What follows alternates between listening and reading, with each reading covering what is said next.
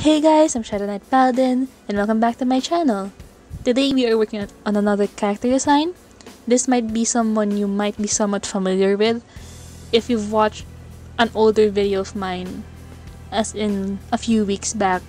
I did upload a normal drawing session where I did work on this particular character, but this time it's his character design, so we are working on the commissioned outfit design that I did for him. So this Rain Demon Gazelle, one of my many fictional anime base. So many anime base, not in real life. So we started off this video with the lines already done. I cut it out because it was a very long and tedious process, and the pose and the general drawing changed so many times that I thought I might want to spare you guys that particular torture. It was torture for me. It might be torture for you guys. So let's just stick to the fun parts, like coloring, where I don't really screw up as much as I do with lines, maybe. So I am using some reference. It was provided by the commissioner. It's mostly the colors, the hairstyle, some minor details, and it makes my life easier to some extent.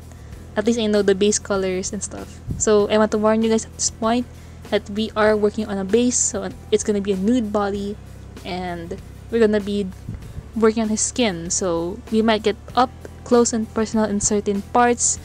If you're in a public place, or if it's gonna put you in an awkward situation, you might wanna just come back later or skip on ahead to a part where there's actual clothes on the characters. So welcome back. We are gonna work on his skin. He has this light yellowish undertone to his skin color, and we'll be adding a bit more definition to that later.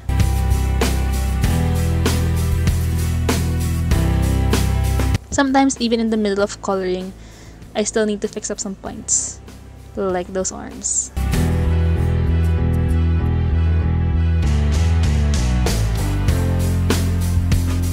Looking back at it now, I really do have a problem with wrists, don't I? It's either I make them too long or the same width as the palm too much, and not really giving it the proper definition that it needs.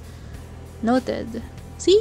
Even if you learn stuff from your old drawings. I mean, this was streamed originally in July 5, 2015, and it's now, as of recording, July 30th, 2016. Oh damn, it's been an entire year since I drew this thing.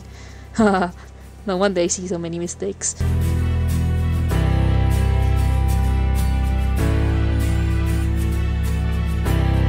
Not cringing at an old drawing really helps too. I mean, if you objectively and analytically watch your old streams or look at your old drawings, you might notice some things or some mistakes that you still commit today. Like, I only realized that entire wrist problem now, that it was a persisting problem until, well, my last character design, which was the Saiyan Fire Mage one. Even though a lot has changed since this 2015 drawing. The coloring style has changed, the way I handle lines I think has changed a bit. I mean, in terms of I don't really rely on lines as much anymore. So, a lot of things can change, but a lot of problems can still persist even after a year. So don't be afraid. Look back at your old drawings. You can cringe, but don't cringe and run away. Look at it, see what your problems were, because sometimes you might notice things that still plague you until today. But that turned into an inspirational speech. Did not plan it at all. Then again, I don't have a script, so I really can't plan anything, to be honest. So up close and personal. Yeah. I hope you took my advice and you're in a place that won't really get you into too much trouble.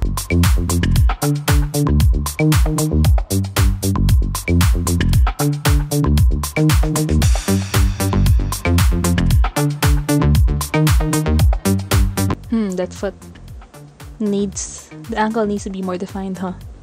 Well, noted.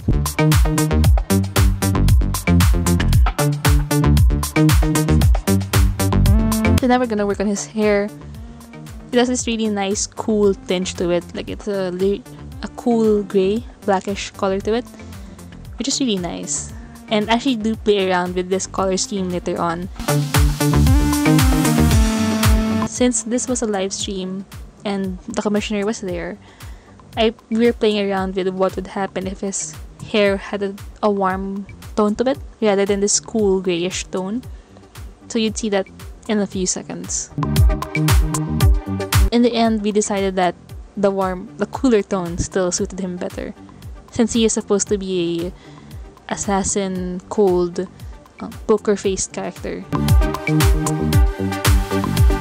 You see that switching there, the half between a black that is influenced by red or a black that's influenced more by blue or cool tones. Yay! We're at the fun part! The part you actually came here for, the character designing. So for this one, on the right side is an old drawing that I did of this character back when I didn't really know him as much, and I'm pretty much almost overhauling the entire thing, but I really liked some of the elements that I originally drew, so I'm basing stuff off of that, taking in the good points and just overhauling the points that I felt were inconvenient or like really dumb to look at.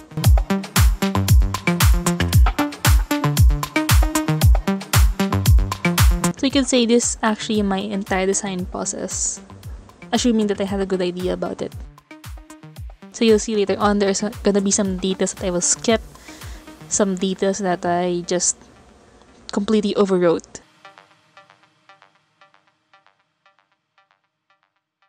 We're also gonna get some clothes onto this character finally.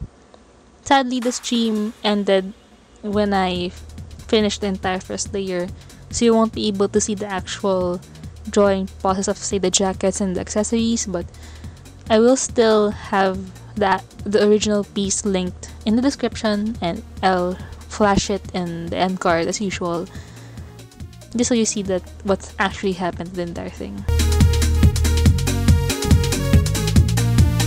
That foot gave me a hard time.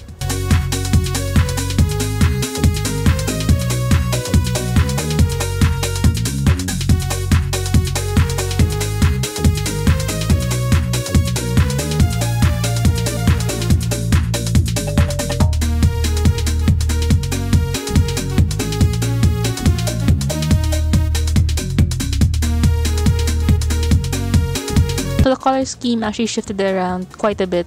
Originally, I wanted it to be really dark, but his hair is really dark, and I felt a lighter color would set it off a bit. Of course, I couldn't choose any flashy colors for this outfit since this is his main work assassin outfit, and even though light colors aren't really ideal in that kind of profession, I like this color scheme though. I felt like too much dark was boring. So you have to balance between practicality, realism, and what kind of looks good. For this particular one, I went more with it looked good though type of thing over practicality and realism.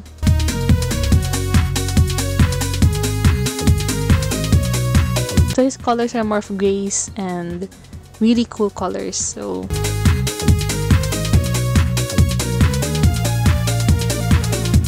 if I recall, there's actually no color here that's warm. I all chose a very cool colors at the cool end of the spectrum, and the only thing no, yeah, this is the only thing that's remotely warm in this entire piece, and the only thing that actually has color in it would be his knife, which you might not see anymore.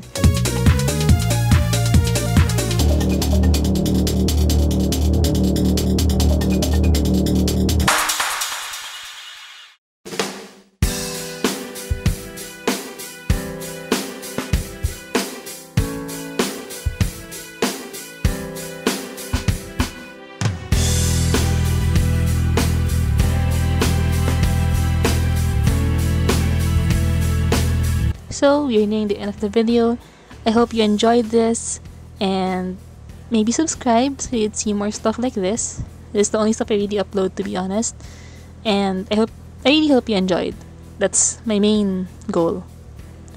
And follow me on DeviantArt, Tumblr, Instagram for stuff. And see you around.